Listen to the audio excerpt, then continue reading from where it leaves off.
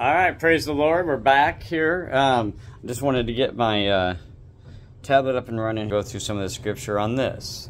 So, Jude 1, the Jude, the servant of Jesus Christ and the brother of James, to them that are sanctified by God, the Father, and preserved in Jesus Christ, and called. Verse 1 is saying, set apart and kept for the return of Christ. Verse 2, mercy unto you, and peace and love be multiplied.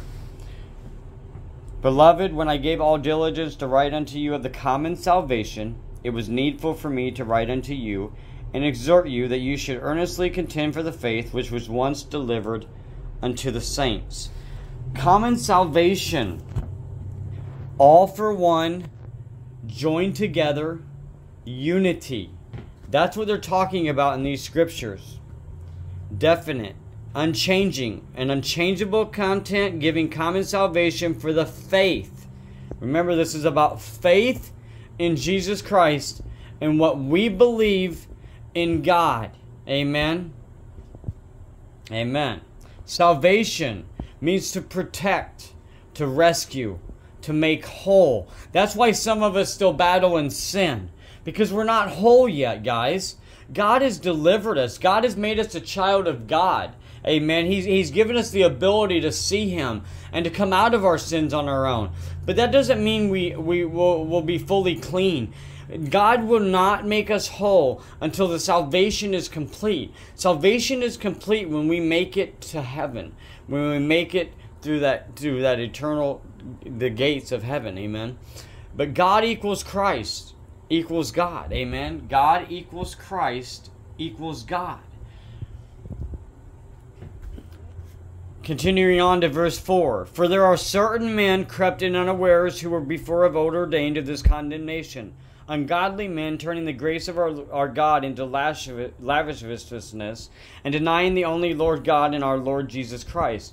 Verse 4 is talking about certain men, humans of old. Amen. And I actually believe this scripture is talking about the angels, and I'm going to be able to point that out to you here in just a minute.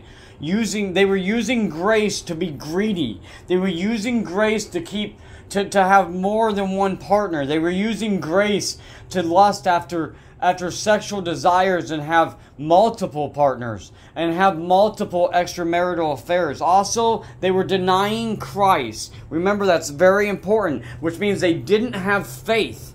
They didn't have faith that God could give them what they wanted in their life. Amen. So they just lusted after everything because they couldn't have what they wanted. Amen. Verse 5. I will therefore put you in remembrance, though ye once knew this, how that the Lord, having saved the people out of the land of Egypt, afterward destroyed them that believed not. Now remember, this is a scripture somebody gave me to combat homosexuality. We have not discussed, we're in the 5 verses now, and we have not once talked about Sodom and Gomorrah and homosexuality yet. But let's go on here, because now it's talking about Egypt. It's talking about delivering the people out of Egypt. So why did God deliver the people out of Egypt? Well, God delivered because He wanted to defeat the devil.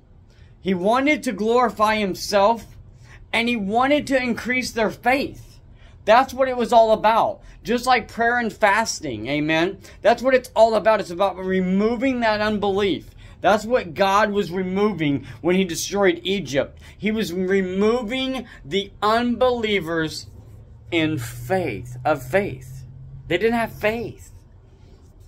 That's what he's talking about in these verses. Verse 6, and the angels which kept not their first estate. Remember me talking earlier about the certain men of old? These were old men. They were marked long ago for condemnation. Okay?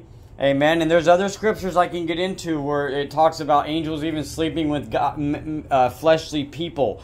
It goes back into Genesis even.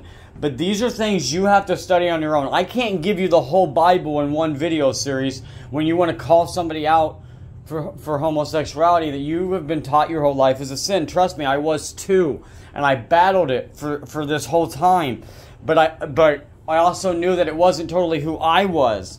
But walking with Jacob taught me that that's who he was. And how could this man love God, but the only thing wrong with him be that he loves a man and that's going to put him in the pits of hell. So it made me study more. It made me pray to God more. It made me want God to show me and reveal things to me. Amen. And He did, and He showed me that these weren't the people that were the problem. It was the people that were trying to kill them, even with Sodom and Gomorrah, which I'm going to get into that scripture when I talk about Sodom and Gomorrah. But right now I want to talk to you about these scriptures and why they're not telling you about homosexuality or the LGBT community. They're telling you about unbelievers in God. People that were greedy and amen. So let's continue on. And the angels which kept not their first estate, but left their own habitation, left their own proper domain. He hath reserved into everlasting chains under darkness, under the judgment of the great day. Did you hear that, guys? You know, God delivered, let me say this too, on the God delivering the people out of Egypt. His people were miserable. In Exodus 3:7, and trust me, Jacob coming into the church with me, you know, I grew up and it was easy for me to walk through there. And knowing God wanted me there for a reason and a purpose. And I knew there was a bigger purpose. I knew what my walk was, amen. But he just kind of walked blindly with God and me. But it was his people were miserable. Exodus 3:7. If you want confirmation of that, God's people were miserable. That's why He delivered them. Even though they were miserable in their sins probably. He delivered them because you know why? Because they still had faith. They may have been sleeping with the same sex. They may have been cussing up a storm. They may have been marking their body with ink or mud and paste. Who knows back then? But whatever it was, they had faith in God that when He came and He came for them and He delivered them, He was going to make them whole. Amen. He had Moses lead them out of the bondage to the promised land. Not into more bondage. He didn't put the same restraints on them, guys. What would be the purpose of that? No more bondage or man-made laws. That's what He's telling you. And we're going to talk about that in a second because He actually has a conversation with Satan about the law of Moses. You guys all think it's about the body of Moses, but the meaning of the scripture is about the law of Moses. Amen. Egypt. So what about Egypt? What about Egypt? Verse 6, and the angels crept in, not aware of the great day. So that was about him, Egypt. Remember what I said too about why He destroyed Egypt. He didn't destroy Egypt because of. So then we go on and it says even as Sodom and Gomorrah. Now remember, this is why I wanted to bring up Egypt. He destroyed Egypt because they didn't believe in God. Amen. The same thing happened in Sodom and Gomorrah and many other cities too. They always want to throw Sodom and Gomorrah the names up. But there was other cities destroyed during that time. And they were unbelief. Now, like I said, I'm going to get into the story of Sodom and Gomorrah when I get into that video about Sodom and Gomorrah in those chapters. And I can focus more on just Sodom and Gomorrah. So you have to just kind of trust in God for right now and for this moment. But they just told you in the Word of God. You don't have to believe me. Even as Sodom and Gomorrah. They're referring to Egypt up here, guys. Egypt. So why did He destroy Egypt? Because of their unbelief. Even as Sodom and Gomorrah. So right there, that confirms what I'm gonna prove in the other video anyway. And the cities about them in like manner, giving themselves over. Now remember, He's already going to destroy them. So now they're turning, they know what's coming. Amen. Sodom and Gomorrah, the men were going to kill them angels that were with Lot. Okay, that's a brief summary of the video. Them angels were going to go gay rape. Amen. For all the men of God that doesn't like homosexuality. Them men of God were going to go butt bang these guys to death. That was going to be their goal, was to butt bang them to death. Amen. And what in the world? That's the people in our suits in our churches. That's not no. That's not. But that's what they're doing because you know what? Let a gay man walk into a church, especially an apostolic or a Pentecostal church. Man, they'll spit them up and chew them out so fast and let them know they're not welcome there. I've seen it time and time again. Yes, if you begin to change in the first service or two, they'll welcome you back every time. But if you don't begin to submit in an instant to them, not to the Word of God, to them, because God didn't put a time on you. He didn't put a timer on your salvation. I mean, don't get me wrong, He's going to come someday and then it's too late. So there is a timer on it. But God is calling you on your time. Don't let them tell you what your time is. Amen. So, but even in Sodom and Gomorrah, so they go after fornication. So let's talk about fornication. Fornication doesn't sound like they said homosexuality to me. Fornication, if you look up the word, and you can do this if you have a Strong's too, which is awesome. But it says to unchaste. That's the Greek Hebrew meaning. If you can see that there, unchaste means, if you look up the definition, it means illicit. It actually even says it here, to go a whoring. Like I love that phrase, to go a whoring. You know. La la la la la la la, I'm just going a whoring, you know. So, I mean, that's what they're talking about there. And extramarital. They're not extramarital affairs they're talking about. I see nowhere in there about homosexuality. Again, guys, I'm not telling you, maybe later we'll find it and I'll change my opinion here. But this scripture that you guys are giving me does not confirm that homosexuality is a sin. Even we haven't heard one thing about two dudes loving each other, and we're almost halfway through the chapter. So Sodom and Egypt. Let's. Why am I comparing the two? Well, let's go to Revelation 11:8, because I don't want and I've given you some cross-reference scriptures already. But Revelation 11:8, and their dead bodies shall lie in the street of the great city, which spiritually is called Sodom and Egypt, well, also our Lord was crucified. You guys, when does this happen? This happens after they finish their testimony, amen? And I know my big battle began after I finished a massive testimony, amen, of where God had put me and how He changed my life and things like that. And yeah, let me tell you something.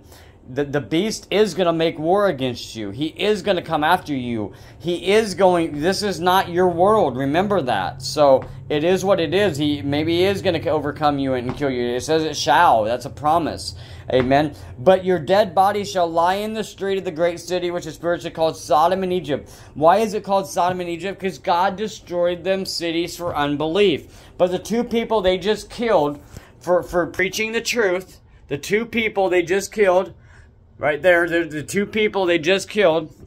But I know we're not going to not believe. Amen. So we're going to be okay. And 3 days later, their bodies rise, guys. And they continue to do what they were doing before they were killed. Amen. This is the Word of God, and it is living each and every day. The angels, the men of old, crept in unaware. I talked about earlier in verse 6. They kept not their first estate, their proper domain.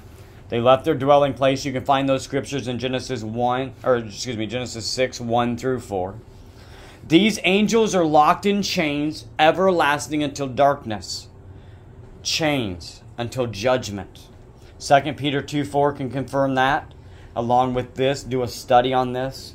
Don't question. We need to start giving our witness, though. I don't know why we keep worrying and why we have to debate what sin is and what sin isn't in people's lives. We need to let people work out their own salvation.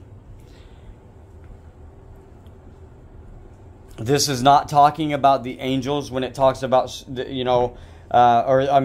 is talking about the angels. It goes back to, let me go back to Jude.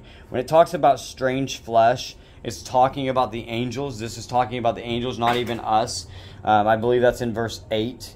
It's in verse 7. And going after strange flesh are set forth for an example. They're talking about them angels, them demons and evil spirits of men of old that cannot let go of what God and Jesus Christ came and changed. Amen. They're still holding on to the chains. They're still holding on to the bondage. And you walk in their church and they put it right on your wrist.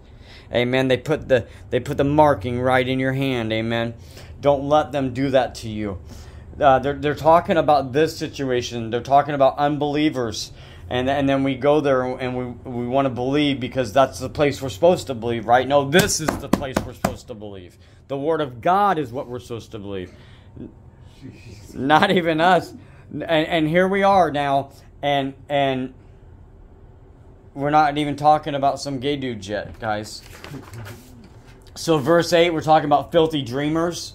They're talking about lusting after others, not yours, lusting after a married woman or a married guy, a married transgender. I don't care what you do with your body parts. I'm not saying whether it's right or wrong. I'm not telling you that. I'm telling you what the Bible is telling me, what the Bible isn't telling you, what the Word of God has been telling people for generation after generation. To defile, to alter your body. So it says, filthy dreamers defile their body. So it means they're lusting after so much that they start to alter their body and things like that. So you do have to be careful. Here's the thing, guys. If you are in your mind, you know you are a female, and you know in your mind you are a female, and you choose to put a penis on, you know you've done something wrong. But this is what I believe, and then you can take this away from the Word of God for a second. I'll step back even. I believe that if you're in your heart and your mind and your soul believe that you are a female and you are a male and you add a penis to your female body, that's between you and God. I'm not going to judge you. Do I think it's right or wrong? I don't know. As soon as I know the Bible, I haven't found anything that scripturally speaks against it yet. Defiling your body is to alter your body, your flesh. You make a tail on your body. You dye your skin color. You're white, but you dye it black. You're black, but you dye it white. Those are the things, and I'm not even going to judge those things because I don't like to judge sin. I unless it's a clear answer, definite in the Bible, like this is in Jude, that this is not about homosexuality. But dominion, do you hate this world? If you don't, then you're not a believer in Jesus Christ. I hate to tell you. Because if you hate the Antichrist coming, then you're not a believer in God. You're not a believer in the Word of God, because you should be in joy because He's coming. You should be in joy that they're going to build the temple in Israel for the third time. And that's the last thing left, a prophetic thing of the Bible that's left to bring in the end times. You should be happy. You should be filled with joy, because right behind all that is the coming of our Lord and Savior Jesus Christ. So if you hate this world, that means you're an evil person. But you're calling out and worried about homosexuality or the LGBT community, what they're doing with their body, or you call out abortion. But wait a minute. You call out abortion, so you call out Nancy Pelosi because she stands for abortion, but yet in the same... And I'm all for you guys, don't get me wrong. I totally agree with not killing any babies. I'm totally against abortion. I don't think anybody should kill any babies. But I'm not here to judge anybody. That's who I am. That's what I believe. But here's the thing. But the Bible says in the very next line in that scriptures, you speak evil of dignities. So how many of you talk about our representatives, whether they be Republican, Trump, Donald Trump, Biden, or Democrat? Either you talk negatively about them. So you're actually speaking evil of dignities. Or you maybe, make fun of Moses, because he couldn't talk, or he talked to a burning bush, whatever. But this is you speaking evil of dignities. So where does your sin begin and mine start? I'm not sure either. But he wanted to destroy Sodom, Gomorrah, Egypt, or any other city because of gay people. That's not, no. He was doing it again and again because the so-called righteous men of God were making their own laws above what God had given Moses. But even in Scripture in Jude, God talked about that. Let's see. Am I there yet? Let's jump down here. Verse 9, yet Michael the archangel, we're talking about Jesus here, guys. We're talking about God, amen. When contending with the devil, so they're discussing the body of Moses. This is actually, if you get into this and you study this, this is actually speaking about the law of Moses, okay?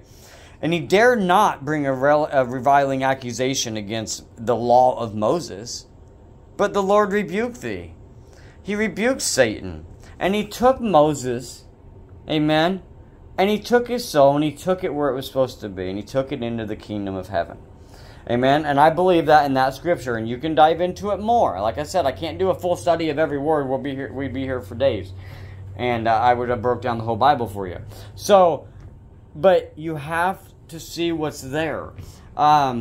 Verse 7 talks about sexual immortality.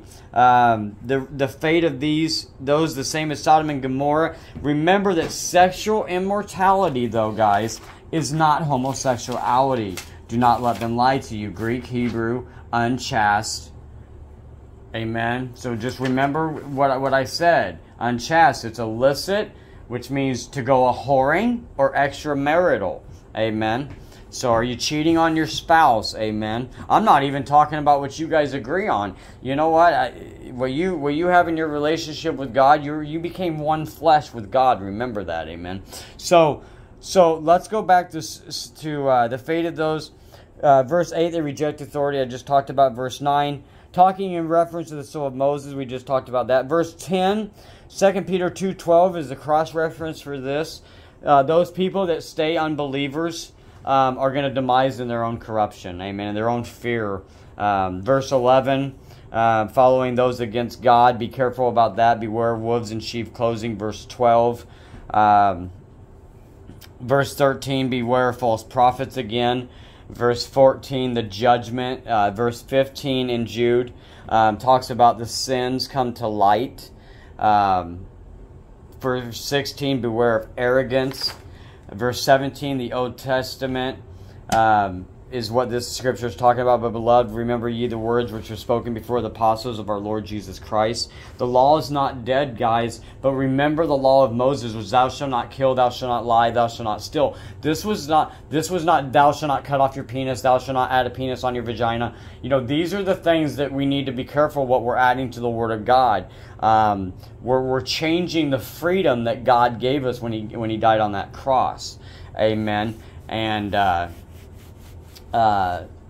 but verse 17 also, you know, it's the fate of non-believers. You know, we cannot forget the Old Testament, but we cannot forget the prophecy of the New in the coming of Jesus Christ. Verse 19, you become reprobate or lack of spirit. You can find verses, cross references in Romans 8:9 and John 3:5. I just want to say that, you know, these scriptures did not confirm. And they actually, the scripture they gave me was Jude 1:7. Even as Sodom and Gomorrah, the cities about them in like manner, giving themselves over to fornication and going after strange flesh. Strange flesh means, you know, strange flesh means exactly what it says. I believe it goes back to the angels and the men of old. But I believe are set forth for an example of suffering the vengeance. Going after strange flesh, amen. You're going after something that you don't desire, something that is not for you, amen. Love comes from the heart. Love comes from the heart. And I believe that if you're going against who you truly are, you're going after strange flesh. But these scriptures do not mention the words homosexuality, and so they cannot be used in that reference. Again, I have more scriptures that I've been given to study, and I'm going to do the same thing with each one and break each scripture down.